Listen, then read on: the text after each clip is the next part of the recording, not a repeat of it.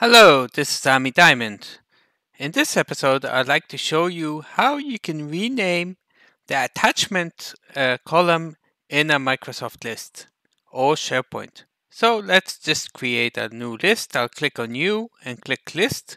And let's just take a blank list and let's call the list List Demo. And let's create it. So if you noticed, if we click on New, by default, if we have not deactivated it through the settings, then we will see the attachment here. If we go to the gear icon and go to list settings, we will not see it here. We see only title, create, and other things. But actually, we can hide it, but we don't want.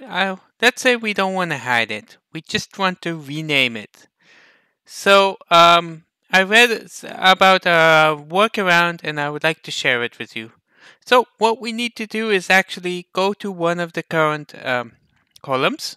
Yeah, let's choose create it. And on top, if you notice, we have the technical name. So no matter what the description name is, we see on top after the field equaled is created. So what we need to do if we want to reach it, we need to add the name of the attachment. We will need to use exactly with a capital A and with a S. As you see, we reached it even though we could not see it through the list settings. Now what we can do, instead of attachments, we can just say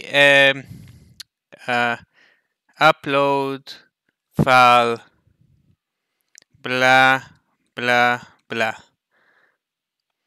So I saved it, and let's see what happens if I go to the list and I will click on New.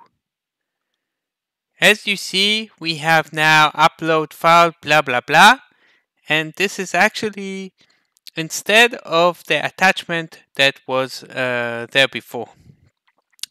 The link still has not changed, but the description we succeeded in changing. So this is a short tip.